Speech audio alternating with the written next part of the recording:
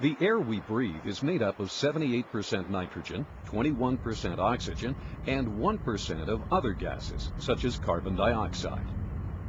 Gasoline consists of hydrocarbon molecules that contain various combinations of hydrogen and carbon atoms.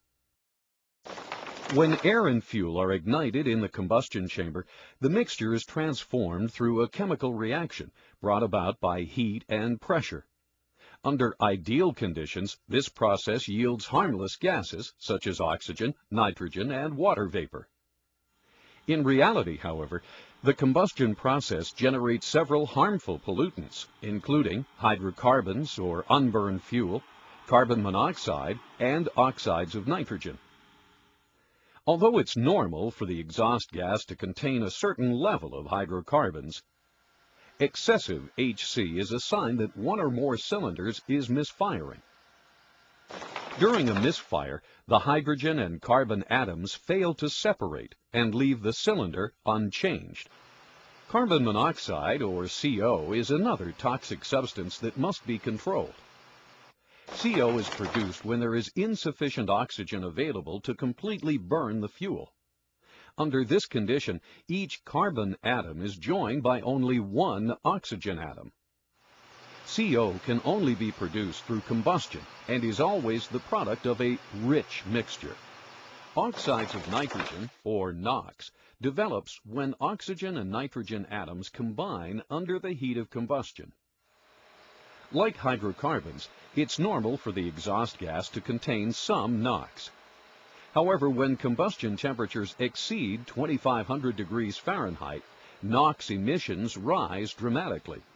Hydrocarbons and NOx emissions are commonly measured in parts per million, while CO is indicated as a percentage of the total exhaust gas sample.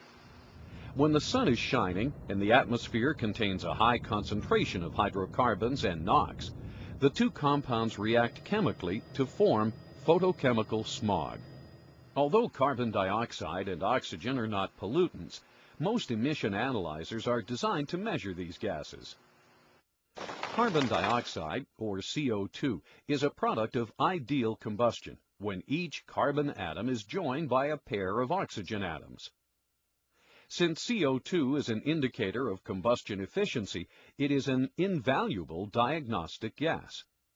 Identified as a percentage, CO2 will usually measure between 13 and 17% under normal conditions. Oxygen, which is also measured in percentage, is another vital diagnostic gas. A vehicle's O2 output can be used to determine catalyst efficiency, as well as the composition of the air-fuel mixture. Here's a 50-cent word for you: stoichiometry. This is the branch of chemistry that deals with the relationships between compounds involved in a chemical reaction. While you may already know that the ideal air-fuel ratio of 14.7 to 1 is known as a stoichiometric mixture, you may not be familiar with a stoichiometric chart. This is a graphic representation of how the exhaust gases react to changes in the air-fuel ratio. Take a look.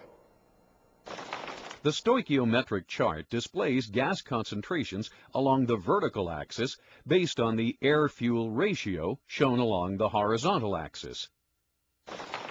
Beginning with hydrocarbons, notice the relative stability of HC between the air-fuel ratios of 13 to 1 and 16 to 1. As the mixture drifts out of this range, however, it ultimately becomes so imbalanced that the engine will begin to misfire, causing a significant increase in hydrocarbons. As you can see, carbon monoxide is an excellent indicator of a rich mixture on the rich side of the stoichiometric point.